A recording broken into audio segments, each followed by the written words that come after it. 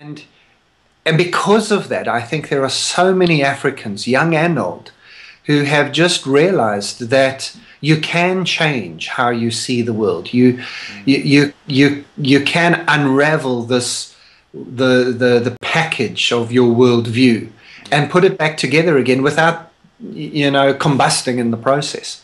Right. And in fact, we've come out the other side as better people, as stronger people. With Nelson Mandela as the icon of what that looks like. A lot of people are worried about things that really you shouldn't be worried about. And it's when those bigger issues kind of implode in on top of you that you suddenly realize, oh, okay, there are bigger things in the world, and my little day-to-day worries are not worries. Yeah. And so that's helpful. Give yourself that bigger perspective. Don't get caught in the bottle. Don't build a cocoon around you. Do exactly the opposite. Yeah. The cocoon feels safer. It feels nicer, but that's a short-term solution. The bigger term solution is to step out.